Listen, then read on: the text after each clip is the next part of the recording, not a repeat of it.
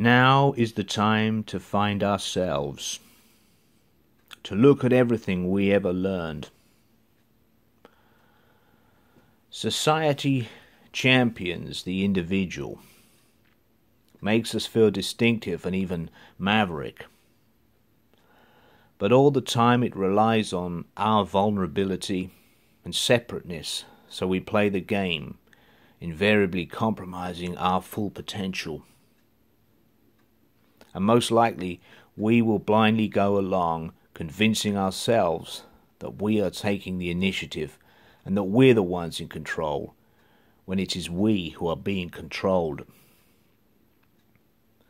Well, now is the time to realize your full worth, to find your true place, to reach your fullest capacity.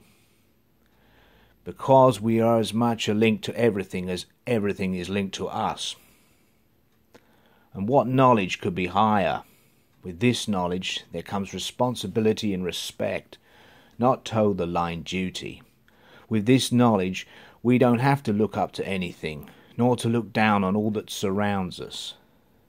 And belief in a higher entity, that master and servant in balance, can be firmly swept away, because everything is deeply interwoven, connected and continuous from top to bottom.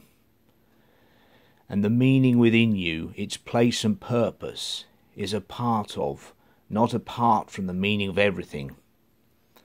And with this knowledge, all that you come to see and realize, all your power and potential, is not divided but unified and magnified.